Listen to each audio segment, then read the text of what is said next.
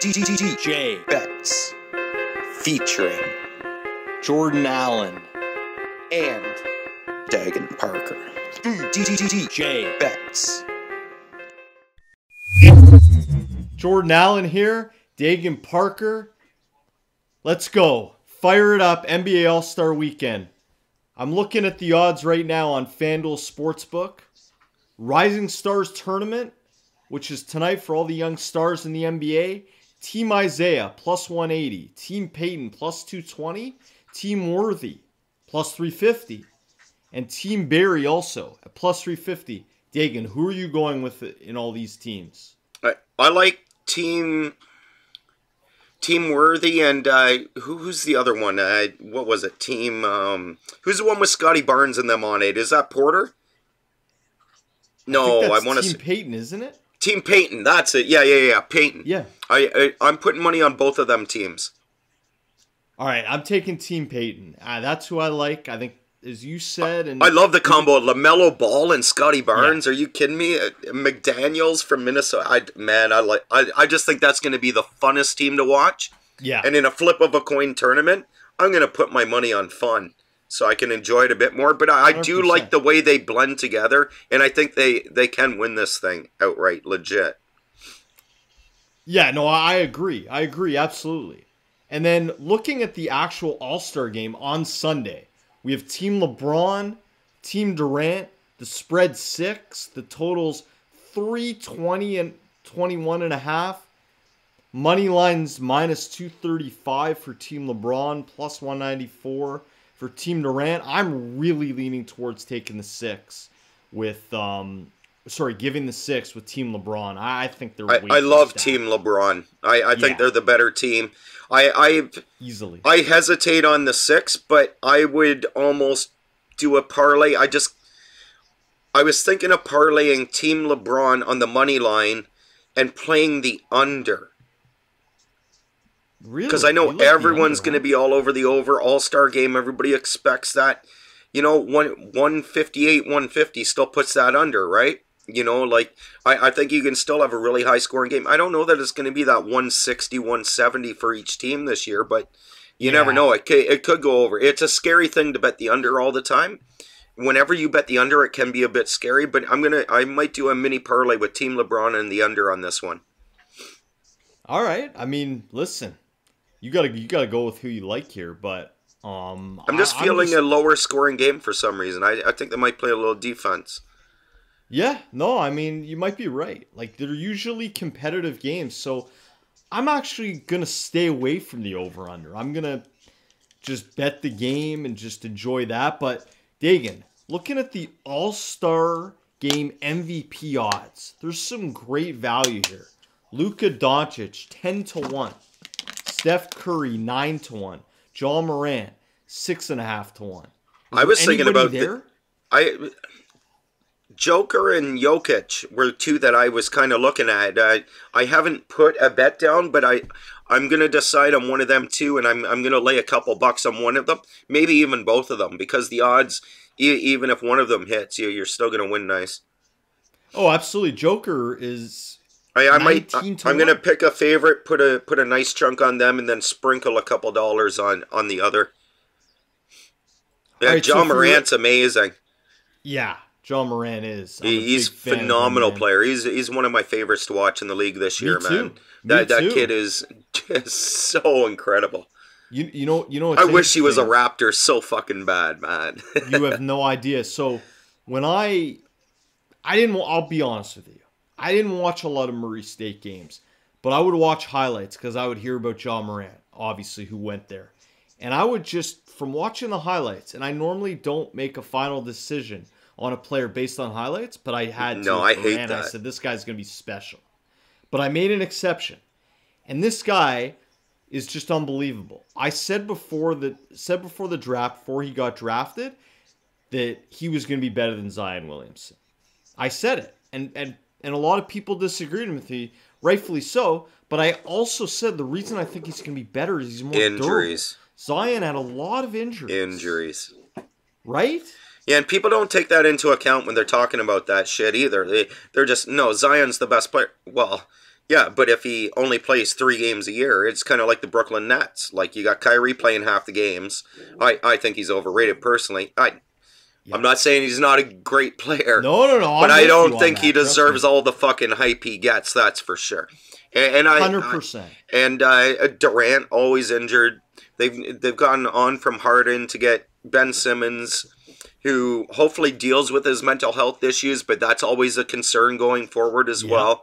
And I don't mean that in a mean way. I mean that in a serious, take care of your mental health way, Ben. Like, make sure you're right before you come back. Don't force this. Don't rush this. I know it's a real initial boost with the trade and the relief from not having to deal with all the noise or whatever the situation was in Philly that was causing extra stress on top of your personal issues that might have been going on in his personal life. Like, I don't know what's going on in his personal life, so I'm not here to speak on that.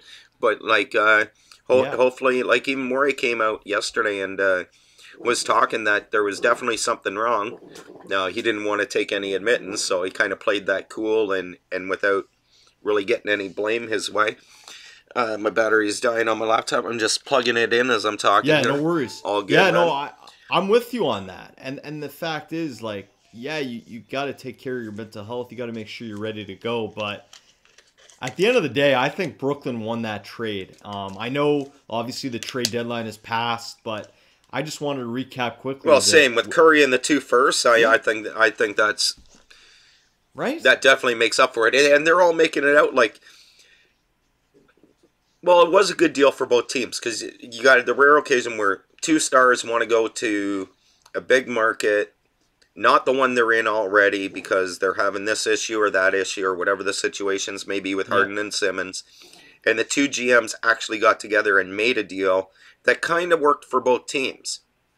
But I do agree. I'd rather Seth Curry, the 2 firsts, and Simmons to go with that roster than I would Harden and Millsap, say, with Embiid.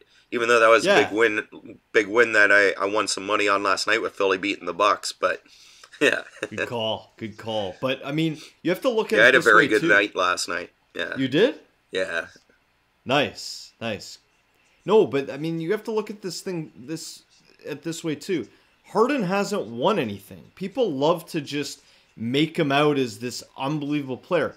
I mean, sure, yeah, but he does it. He's been alone, though. Like, honestly. Well, with the supporting cast around him, outside of OKC when they were all rookies. He's had CP3 Dagan in Houston. But like you got 2 triple-double guys with no big really amongst them. Like, I don't know, man. I just don't think he's had the right players around him at all in his career. And like, even look at what Durant had to go to Golden State and join Thompson, Curry, Draymond, like, et cetera, to win his title, right? Yeah. No, I hear what you're saying. I just, until Harden wins a championship, I can't anoint him to be this unbelievable player. Like, for me, you got to win at least one championship. See, I disagree. I disagree. So Patrick Ewing, Karl Malone, they're not great players? Well, just to throw 2 instantly off the top of my head at you.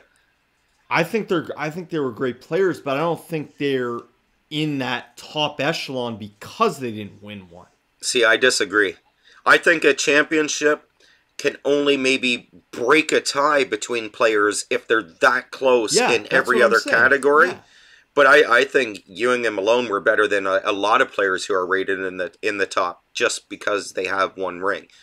Like, how many rings would Pippen have if he doesn't play with Jordan and Rodman? Okay, and Steve Kerr, etc. Like, how many does Rodman have with another team if he doesn't have Pippen, Jordan? Like, he doesn't. How many does Kobe have if he doesn't join Shaq and then later get Karl Malone, Gary Payton, etc. Like, the list goes on and on for me, and I think that's where you really got to look at situation. The team around them, not just look at the players, but look at the playing styles and how well they blend. How well does that scheme fit? How is the coaching? How is the timeouts? How's the officiating? Is he on a team full of young players that's not going to get the calls for the refs and therefore be put that much further behind because the other team's on the line all night while his team isn't? Like Yeah. there's so many factors in it that I don't.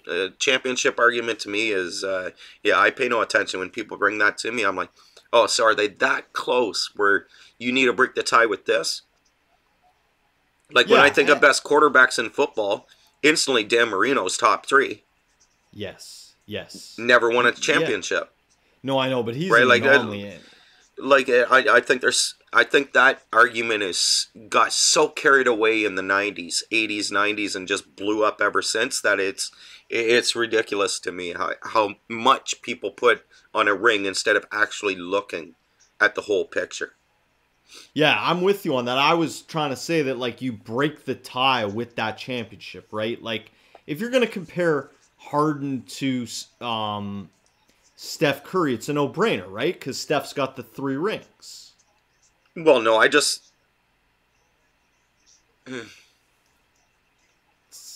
think Steph is a slightly better overall player. Me too. I And don't he's more of a team look at guy, the too. rings.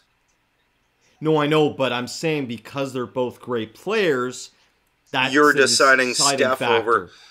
Yeah. See, no, I think Steph also has a perfect situation. He's got the 2 shooters, then you got the big He and does. Draymond who can do everything. You got all the young kids, the Kumingas and shit that they drafted. Like, fantastic, man. Like, I agree. but to me, situation helps, right? Like, it's the whole It thing. does. Even Tom Brady, like, Tom Brady doesn't have a big arm. He's not a flashy quarterback. He doesn't throw the great passes all the time. He's No. smart as fuck. He gets rid of the ball Unbelievable. quick, less than 2 seconds. That doesn't give Yeah. any man time to get to him after No. 3 steps and the ball's out of your hands. So, like, is he really the best passer in the NFL? I'd say not even close. No. Is Definitely his not. accuracy the best? Not even close. If his No. accuracy was the best, you wouldn't see all the highlights of catches coming just within this far of the grass by his wide receivers. You wouldn't see all these incredible leaps by Gronk and coverage and Yep. whatnot. And I'm not hating on Brady. I think he's No, one of no, the I know best you're I've ever not. seen, hands down. I'm just trying to make a point about, like, Yeah. the argument, oh, he's got all these rings. Well, to me, that doesn't make him better than Joe Montana. But I'm not saying he's worse than Joe Montana either, because the rules have changed so much. The equipment, the training, the medicine, the health, the fitness, the nutritional factors, the accessibility to everything. He doesn't have all... even though it's outdoor stadiums in football, still, there would have been smoke and cigars, everything going on. Yeah. Like, you know, so much has changed. Science, medicine, like, I'm with you. it goes there. on and I'm on. with I you think the there. ring argument is very overhyped. Yeah, listen, I do too to some degree. And the thing is that, you know, yeah, do I think Tom Brady's the best quarterback of all time? Yeah, probably, but I would not be surprised by someone like yourself saying Joe Montana's the best ever. Like, to me, that's a very fair argument. Doesn't matter if I disagree or not, but I understand No, where you're and my coming point from. is, yeah, you can't compare eras. It's way too Right. hard. There's too much changes I know. in the rules. Even I didn't even touch on the rules that have changed. Like, Yeah, the way the exactly. game's called, like, you can't even touch a quarterback or a wide receiver anymore. Like, That's a joke. fuck, like, yeah, This is it's football, way too man. This different, isn't like flag football for 12 and under, you know? Yeah, but anyways, I took us down that road, so let's get back on track No, and it's all good. get back to picking some games. All right, we'll get back to picking some games. So from the court to the ice, Dagan, we're going to NHL. I know you've got some props for us. Fire away. Yeah, Nashville, Carolina game. I like a couple prop bets. I like both Sebastian Antero Aho. I don't know why I threw in the Antero. But anyways, I like him at over 2.5 shots on net. I love the shot props, especially at that 2.5 number. I also like Matt Duchene on Nashville for over 2.5 shots on goal tonight in that game. And Forsberg I have as an anytime goal scorer in that game. Nice. That pays 2.280 to 1, 2.8 times your bet. So you bet $10, you're winning 28. Aho, Buck 1.66 on the odds, 1.76 for Duchesne on the shots on goal ones. I should have said that. Moving on to the Florida Panthers game, I like over for Aaron Ekblad in shots on goal. It's set at 2.5, pays $1.57 times your odds, times your bet, sorry. And Alexander Barkov as an anytime goal scorer, that pays 2.5 times your odds on Bet365. Moving on to the Vegas Knights, I've got Marcia Show at 162 for over 2.5 shots on net. I love that number, shots on goal, man. The prop bets I've been, and in the NBA, I love my rebounds, my points and rebounds combined, and my points and assist combinations. But we'll get to that. It's performance doubles. Yes, you got it. Yeah, I love making them bets. I caked on those last night. Oh my goodness, that was a nice night. Jonathan Marchessault 2.7 for an anytime scorer in that game, as well as his over 2.5 shots on goal. I really like Vegas tonight, but not enough to lay it on the money line because I didn't like the odds that much. And then moving on, that is all I got in hockey for tonight. That's all you got? Well, Dagan, you usually... I got the Vegas Knights. I did take them minus 1.5 goals, 2.5. Oh, you did? To 1 odds, yeah. Vegas Knights by 2, basically. Okay. So, Dagan, normally you've got a Parker's Parlay for us. What's on the card tonight for that? That mini parlay I gave you in the All-Star game. That was the LeBron's team to win in the under the total. That was my mini little parlay for the night. No, I know. I'm saying, do you have one for NHL? No, that's my only one for the weekend. Yeah. Right. That was my only one. That's fair. That's fair. Yeah. I'm all about the props in the NHL mainly. There's not a lot of parlays I do with the NHL too often. Saturday nights, once in a while, I might have something tomorrow, but I haven't seen the odds on Bet365 for tomorrow's games yet, so unfortunately I got to wait till the morning. Maybe I'll send them to you to tweet out or whatever, so I'll make sure we get them out there anyways, one way or the other. Absolutely. I got 2 NHL picks for you. I've got Dallas Stars to win in regulation at even money, minus 110. And I've got Carolina Hurricanes to win regulation, minus 115. I think both these teams get I love Carolina, man. They're a good team. They're sitting 5th in the East, 4th in the East? I believe so. Let me check. Here, I'll look it up here. Yeah, double check the standings, but regardless... Yeah, Carolina sits 4th. Yeah. Yeah, Florida, Tampa, Pittsburgh, Carolina, Toronto, Rangers, Washington, Bruins. That's your top 8 in the East. To me, the regulation bets make a lot of sense because the odds are a lot better. And come to think of it, not a lot of games go to overtime. I bet regulation. The only way I'll tease it is I'll do the by 1.5 goals sometimes, like I did with Vegas tonight. Right. I just think Vegas is a much better team. Yeah, no, that's fair. I love these regulation bets. Shout out to my boy Chris Meany for getting me in on that. He's all about the regulation. Yes, fantastic dude to listen to. You guys all got to pay attention. Check him out. Got to check him out. Check him out on FTN Bets. Check him out on FTN Daily, FTN Fantasies, all over YouTube on FTN's main YouTube page. The guy crushes it. He knows his shit. He knows his shit. It's unbelievable. Honestly, one of the greatest hockey bettors of all time. I'm not just saying that. It's actually true. Go look at his record. Go look at his bets, and you'll know that I'm right about this. Shout out Means. He's a friend of ours. Man. Yeah, he is. He's a good friend of the show, and actually, he's got to come on the show. So Mimi, I'm this an invite. Give you a heads up, exactly, Dagan. Yeah, invite. This your invite. So, we're waiting for a response. Means when are you available? We know you're a busy man, but got to make time for these guys. We can make this happen for 10 minutes and just shoot the shit and laugh even, man. Yeah. Exactly. And then just get all his shop props for NHL, and we're good to go. Make us all money and make us all rich, and maybe we'll retire. Yeah, we'll do that on a payday. Yeah. Exactly. Yeah. But, that's all I like in the NHL. Anything else that you like on the ice, or you're good to go? No, I've just got a couple UFC bets for the card tomorrow night. Take us through it. All right.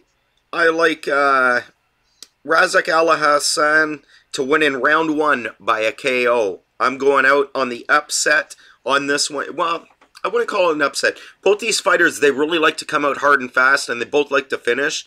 And I believe all 11 of his finishes have come early in the fight. In the fights, like the first round. So yeah. I'm going to take a little bit of a gamble. It pays 6-1. I like that outcome. And that is over Buckley. And I might put a little sprinkle on Buckley just to win by TKO, because I think this is going to end fast no matter who wins it. So I sprinkled a little bit on Buckley to cover, but Ella Hassan is who I put my money on for a first round knockout in that.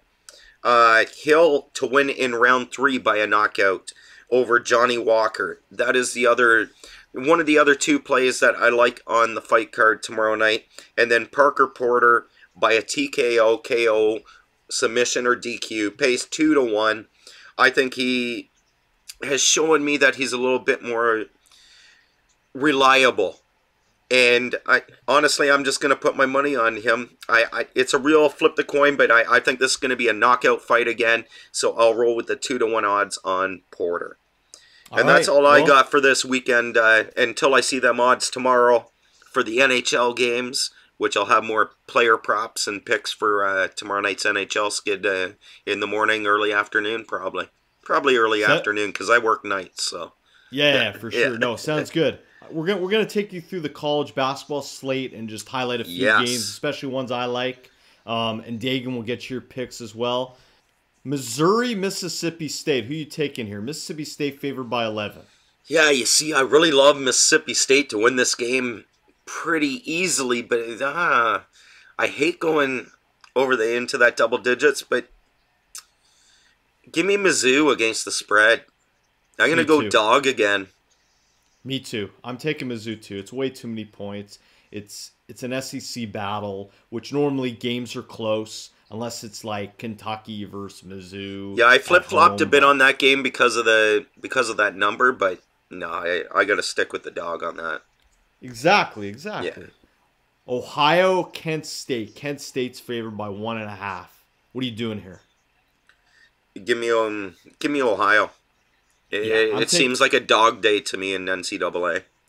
Yeah, me too. I'm taking Ohio too, plus 1.5. They're a really good road team. They battle, and I just feel like it's going to be a lot closer than even the odds say. Like, I know Kent State's minus 130 on the money line.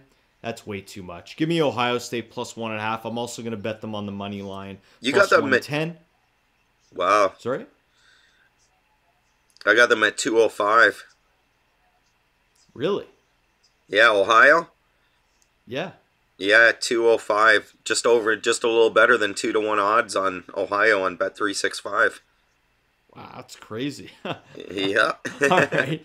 Well, another game that also has good odds is Richmond, Virginia Commonwealth. VCU, we like to call them. VCU's favored by 3. What are you doing here, Dagan? Who's your pick? Going with the home team on this one. This is one of the faves that I am going to roll with. I don't like that 3. It could be a push. I think that's a pretty close number. I'm rolling with VCU. All right, I'm going the opposite. I'm taking the points with Richmond, and I think Richmond can win outright. I'm not going to bet them on the money line, but I'm not opposed to anybody sprinkling if you want. Next game on the slate, the last one of the night that actually matters. Nebraska, Maryland. Nebraska's +2 at home. This is honestly my favorite pick of the entire week this week. Who you like? What are you doing here? Nebraska. Nebraska? Okay. Hey, when you said that, I was a little scared. Am I on the right side here? But yeah, I like Nebraska as well. The way you played that up, I'm like, should I be thinking Maryland in this game? Where's he going here? Yeah. No. I'm taking the home dog. I'm taking Nebraska. They're good at home. They cover at home. I'm also taking Nebraska on the money line, plus 115. That's what I'm doing. Love it. And my whale pick. We can't forget about those whale picks, Dagan. Yeah, I don't have a favorite this week. I do. I'm not as big as you this week. Maybe I'll find something this weekend before it's out and tweet it out. But yeah, right now I don't have a whale pick, so let's hear yours. All good. It's Nebraska. What's a whale sound like? We need to get a whale noise. Like, I didn't want him to. I don't know. Like, what the fuck, man? I don't want to attempt the noise because I know I'll screw up. So I'll just say the name and give you the pick, and that's all you're getting today. Like, blow some water up. Exactly. Yeah. That's what we should have as an effect for the show. Like, let's just open a water. If I wasn't sitting on my bed, I'd squirt it. I need to move to the floor next fucking show. Yeah. Exactly. So, Nebraska +2 is my whale pick of the week. I'm hammering Nebraska +2. Oh, nice. I feel much better about that pick now. Oh, I am all in on this. Because Jordan is the college dude on this show, man. NCAA, he's your man. Appreciate you, man. I appreciate that. Listen, I just watch as many games as possible. I grind it out. I look at the spreads every day. I do my research. And that's what I'm all about. I mean, at the end of the day, people always say, well, how do others get so knowledgeable about certain sports? They watch a lot, they do their research, and they look at the stats. It's a simple formula. It just takes time if you're willing to put in the work. Yeah, you can't just do one of them, though. You got to do all three because they all intertwine. The trio. That's right. Got Trips? No. 100%. 100%. Yep. I mean, at the end of the day, you want to be great at something, you got to put in the work. And that's what it is for me. And I hope this Nebraska pick is great for everybody and wins us all a lot of money so we can enjoy the weekend. Dagan, do you have any final picks, any interesting things you want to add? No, just keep an eye out for my Saturday NHL picks. I'll probably have a bunch of player props for that, especially shots on goal, anytime scores. I had a big night last night with Austin Matthews getting not only the first goal, the anytime goal, the over on the shots total. I had Marner on the shots. I had the Sixers, a big win with the Sixers over the Bucks. I had Embiid and Giannis to both hit on the points and rebound totals. So yeah, it was a pretty good night. I think I went 8-3 last night overall on my prop bets. On my bets overall, yeah. So it was a pretty good night last night. So I'm feeling pretty good today, even though I'm tired as fucking. Just woke up like 20 minutes before we did this fucking show. So you don't seem tired at all. What are you talking about? Everybody, don't listen to Dave. He doesn't know what he's talking about. He's delusional right now. No, it's all good. But listen, we appreciate everybody watching the show. We went through all the picks. We'll tweet them out through DJ Betts' Twitter account so you all can. You'll find us everywhere.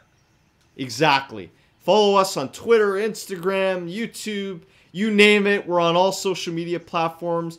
We're on all formats for your podcast. We should be able to get that done. If not, it'll be done soon enough.